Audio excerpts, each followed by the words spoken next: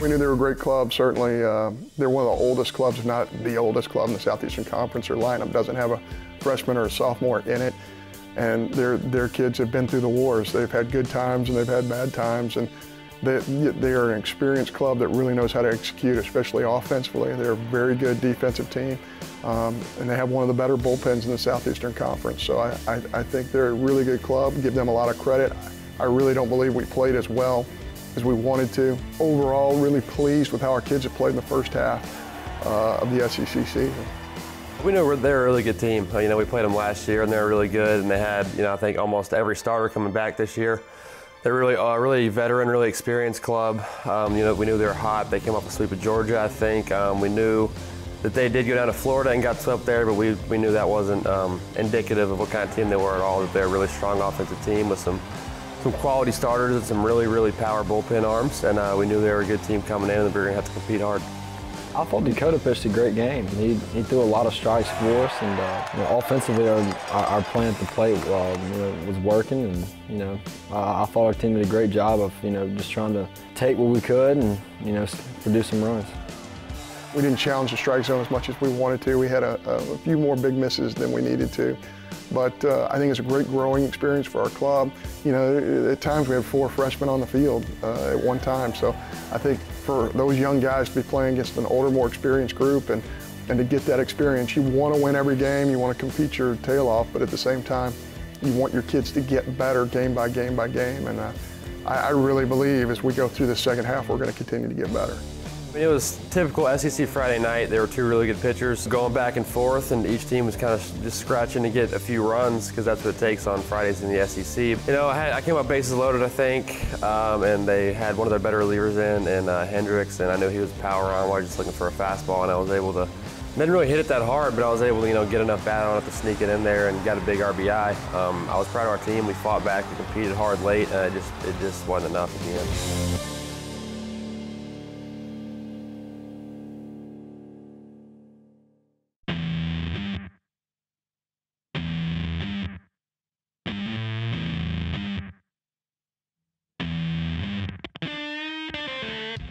On the pitch, and a high fly ball, deep right field, back near the wall. Waiting for it is Brown. He's on the track and got it. The wind held it up a little bit as it's blowing in from right field. And Burke, who hit it pretty well, is out to end the inning. Low at first base in the pitch. And there's a ball hit high in the air, deep in the outfield, has a chance, back to the wall. Gone! 2-run homer. Humphreys gets the Bulldogs uncorked in the first. All 3 games we kind of competed hard. We were down all 3 games, I know, at some point during the game, but all 3 games I was proud of our team. We fought back, we competed hard.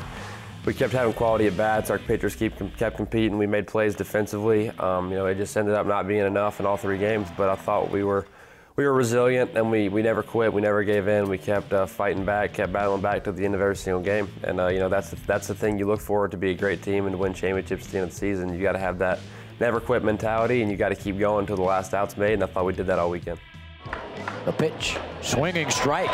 Brown gets back-to-back strikeouts, one to end the 4th, one to start the 5th. Daniel Brown had an outstanding outing this weekend. Really proud of what he did, and I believe he's going to be a factor for us in this second half. He's somebody who has great stuff when he challenges the strike zone. You know, I think he's an elite pitcher in the Southeastern Conference. Daniel Brown came in and just pitched great this weekend. He really, you know, shut down a very hot A&M team. Daniel threw really well. He had a really good inning against Memphis on Wednesday, I think it was, and looked really good this past weekend as well. And you know, that's the kind of Daniel we're used to seeing in the fall and in the spring scrimmages, and that's the kind of Daniel he was in the Cape last summer. And for us to be as good as we can be, we're going to need him to step out there and compete like he did. We're really happy with the way he performed, and I think he's going to keep that going throughout the rest of the season. He's going to give us a chance to win a lot of games. Andrew Vinson pitching to Jake Mangum. And a ground ball, headed for right field, another base hit. 1 run has scored, another runner headed for the plate, and he'll score. Thought I saw the ball well. You know, kept getting, you know, some good pitches to hit.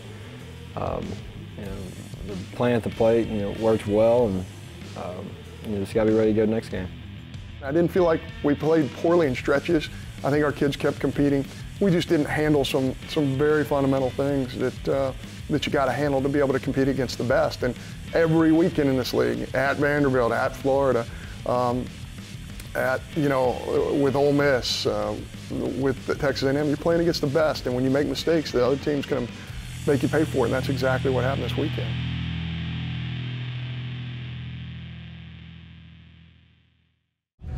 Guys, everybody in here, tight, let's go. Hey, I know all of you guys know this, but the military guys are here, we're gonna honor them, and I want you guys to sincerely, every one of you, shake their hands and tell them how much you appreciate what they do for this country. I want to tell you guys something. I have a little nephew who's in Afghanistan. He got blown out of a Humvee, and he still can't walk upright very well. And he did that for all of us. And so these guys, they put their lives on the line. That's serious stuff, and I want everybody here to appreciate that. When you're 18 to 22 years old, you really don't fully comprehend all of those people who've come before you and have sacrificed so much to give us everything in this country. And I want our kids to realize that. And all of our kids come from great families, and that's been beaten into their heads, I'm sure, but at the same time, we want to keep reminding them about that. Both my grandfathers fought in World War I, my father was in World War II, had uncles in Korea, so, you know, it makes me feel like maybe I haven't done my part in terms of representing our country the same way my family has, but boy, do we have a deep appreciation for all those people and what they do. I've got family that's in the military. I'm sure a lot of guys on our team have family that's in the military or has been in the military. And to be able to show our appreciation to those guys is really, really important to us. You know, we take this game of baseball really seriously, but when you look at the big scheme of things, there's people out there putting their lives on the line, doing things that are way more important, way more dangerous than what we're doing over here. So it's special for us to be able to thank those people and, you know, give them the honor that they deserve.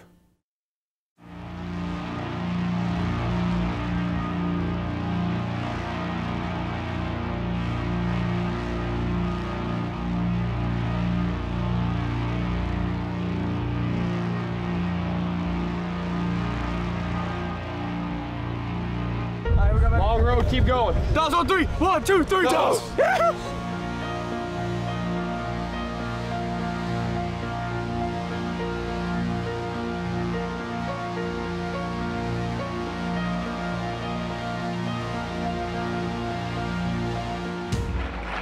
Ryan Burke, and he struck him out as he got a ball over the outside corner above the knees, and Burke strikes out swinging to end the inning. 1-1 pitch. High off the middle of the catcher. That's going to score a run, and in to score Stovall. The other two runners advance. 4 hits in the 4 innings that he worked. Hard hit ball into left field, a base hit. 3rd hit of the ball game for Mangle. Hunter Stovall started the inning off in the bottom of the 7th with a miss of the right field, and their right fielder, you know, came in, dove, and caught it. And, you know, that one hurt because if he gets on, you know, that's a 3-run home run by Gavin. But you know, I was able to get a high changeup with 2 strikes, and, you know, sent it through the 6th hole for a base hit.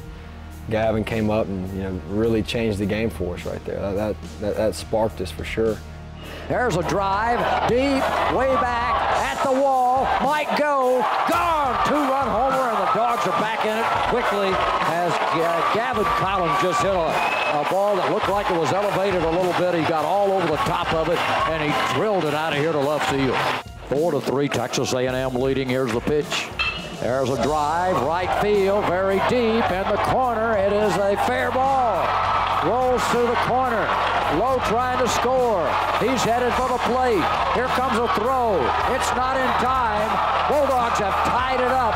And at third base is Rucker with a run-scoring triple. Rooker just continued to stay hot and hit the ball well. He got a triple at right field, and that was really big for us. He'd thrown Reed a bunch of sliders that had bat before me, so I was just trying to take those sliders and, you know, get a fastball I could get a barrel on. And he made a pretty good pitch, honestly. It was outer half the plate, probably on the black, and I was able to just get a barrel on it, and it found a hole. Thankfully, it was the first time I felt like I found a hole all weekend. I feel like I'd been hitting balls right at people. But, you know, fell right down the line, and then Nate's not the fastest guy on our team, but he was able to turn on the jets and hustle around the bases, and, you know, had a good slide there at home plate to tie it up. And, you know, I thought we got some momentum there. Eli had a really big double right after that to give us the lead. And like I said, we fought back hard. We competed till the end. It ended up not being enough. But like I keep saying this, but I'm proud of our team for the way we competed and the way we fought all weekend. Every single team in our league is going to have a weekend like this. And in 2013, I remember going to Vanderbilt. We got swept, and that was a pivotal moment for our club. When we came back from that, we learned a lot, and we ended up getting on a roll in the second half, and obviously, getting to the championship game of the College World Series. So I think if you look at it as a positive and you get better from it and you work towards getting better every day, then it can be a positive.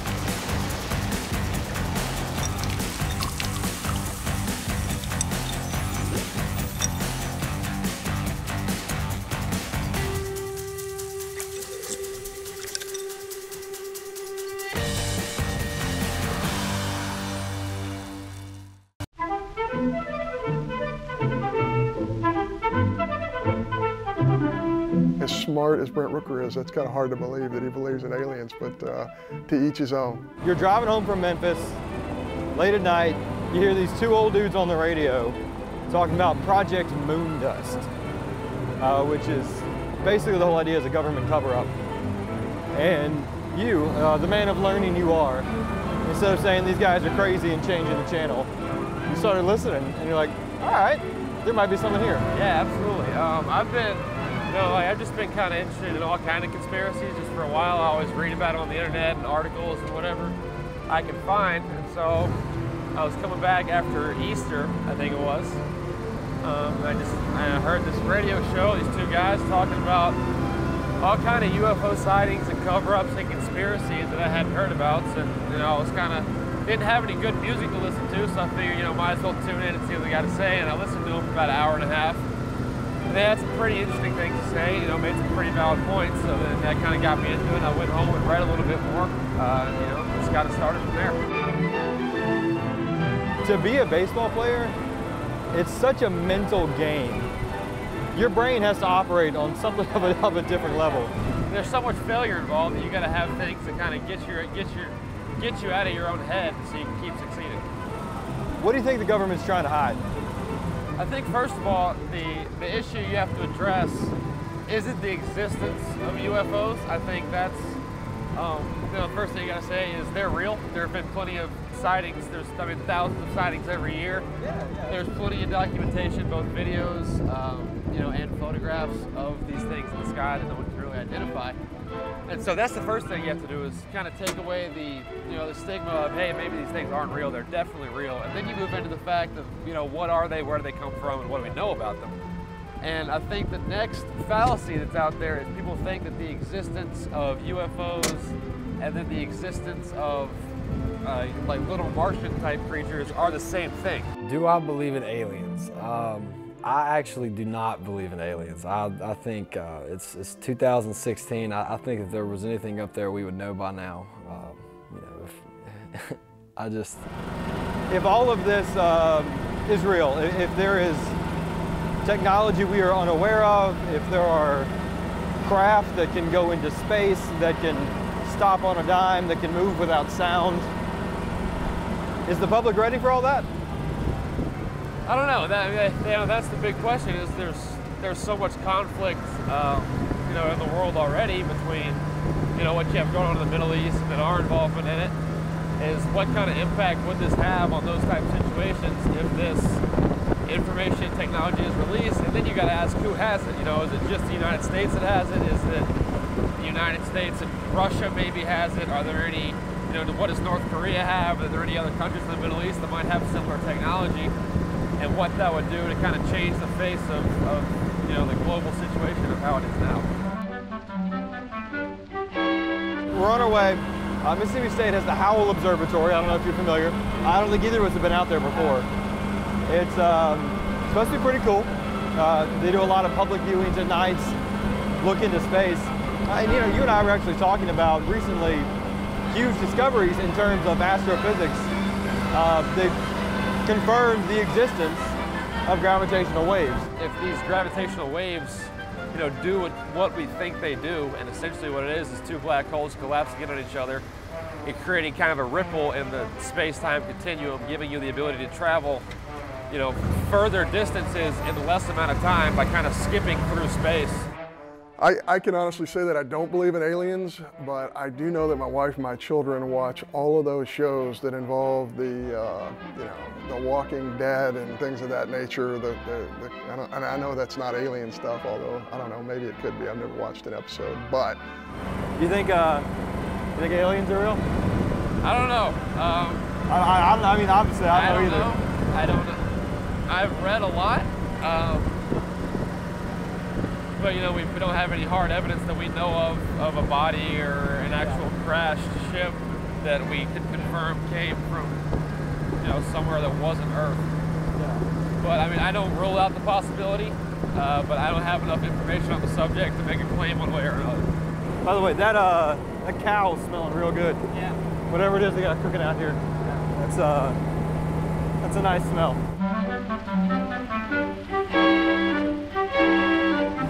When you watch any movie like Independence Day or Pacific Rim, it's always the aliens are coming to kill us. Right, yeah, they could be nice.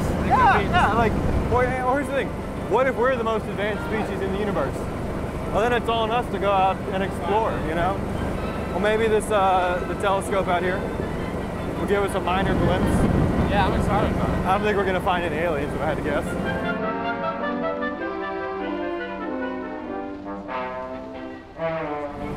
Hey, looks like we're here. Hey!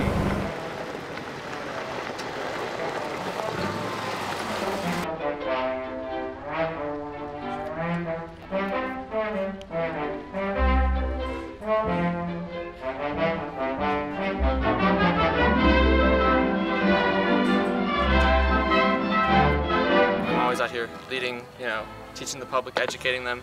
We're getting set for some other cool opportunities like we're already planning for 2017. August 21st, 2017, we're going to have a 95% totality solar eclipse going right over the university. We're talking UFOs specifically. Okay. Unidentified flying objects, not little green men from Mars, but just in terms of that, does that excite you? I mean, how much are people kind of talking about that? It does excite me, and I'm not the only one in the department. Actually, so it's not a taboo topic. No, it's not. If you start talking about little green men and UFOs around Mars, people will think, okay, that's not going to happen. But life outside of Earth, there's a lot of things going on with that. Actually, one of our professors, the director for the observatory, she does research on extrasolar planets, looking for habitable life. So she's looking way out in the universe, looking for these planets just like Earth. And so it's a valid thing, and people are doing it. And I mean, when you think about it, we're not even sure if there's other life inside of our solar system. We're looking at Saturn, and on Saturn there's this moon, Europa, that has liquid water below its ice. So it has layers a couple miles deep of ice. Below that there's liquid water. If there's liquid water, there could be life, because that's the biggest thing that we need for life. So we're not even sure if there's other life in our solar system. We can't say that there's not life out in the universe. Think about a major change at this point? I don't think so. This kind of goes over my head a little bit. I'll stick with my business administration stuff. Nothing wrong with that. Nothing wrong with that. I dig it. Well, cool. Man, I appreciate you letting us talk with you. Yeah, no problem. We've enjoyed it. And then, I got B.O.B. still behind the times a little bit. If you didn't see that, the rapper. Oh, what do you got to say? He's still making claims that the Earth is flat. And then, really? That seems not smart of him. Right. And then NASA is just a cover-up NASA's trying to cover up that fact